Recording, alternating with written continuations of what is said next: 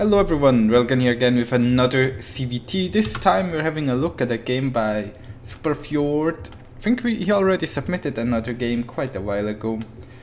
And he struggles a little bit against the proxy barracks into cloak banshee play, where he will try to counter the opponent and will eventually fail.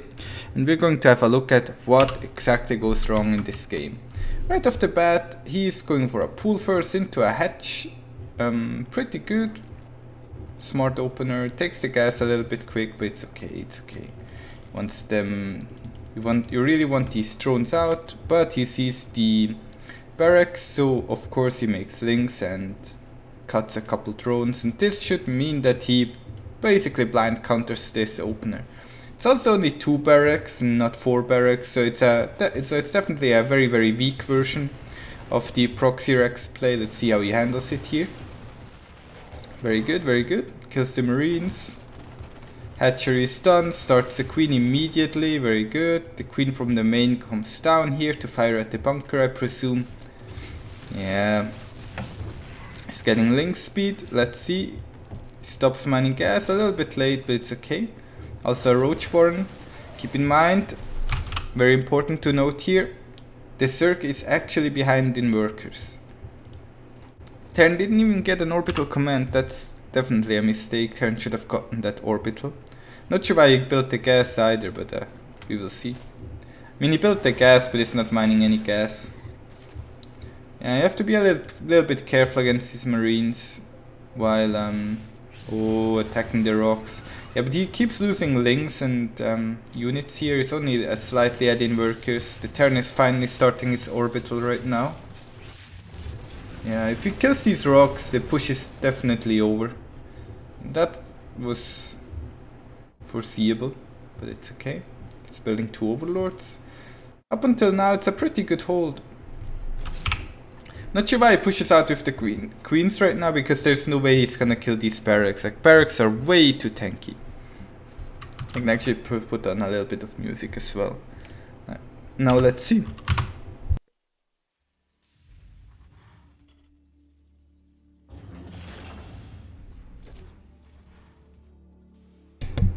So he positioned his links and roaches in front of the Terran base. Queens are waddling across the map as well. I'm not quite sure what he's trying to do here, because he saw all the marines that his opponent has, and it's very hard to push up into marines to begin with. Even down here it would be kind of difficult, given the marine count. But it's even harder up a ramp, because he can just lift these depots, right? So there's no way he can counter him now. What he should do as a Zerg is use his drone advantage, keep those queens at home, inject both hatcheries, and just stay calm. Like, there's no point in trying to be overly aggressive now. Take that 3rd base and just drone up. Because Terran doesn't have a natural command center. He invested all his money into barracks and now he's getting tech. And instead the Zerg is going to suicide up this ramp, I assume. If he tries to run in here with links, he's going to lose everything. Yeah, see, like all the links are dead before they even hit once, and then there's only roaches left. There's a bunker here. You just cannot attack into this. What he should have done as the Zerg is run across the map. If he wants to be aggressive, poke up the ramp and go home, because now the Zerg is way behind. It might not look like the Zerg is that far behind, because well, they're kind of even in supply. The Zerg has a lot of overmints that he's not spending. He's building additional links instead of drones right now. And what I would be scared of as the Zerg is possible aggression on the bio side. But I also see that he has a tank. If there's a tank, there's a good chance that there's a starport. If there's a starport, Liberators, Banshees or Medivac drops could be on the way. Even though SuperFjord held the early push really well over here, the eventual counter of him was way big of a loss. Like, look at the resources lost. He lost more than twice the amount his opponent lost, and he's only mining slightly more with 8 workers more, because Terran has mules, so Terran is actually mining more gas and only slightly fewer minerals because he's not muling properly right now. And then here comes the Banshee. Zerg completely unprepared. at the 8-minute mark. I mean, keep in mind, if Zerg would have just thrown up, he could easily be at 120, 130 supply right now. If he just thrown up.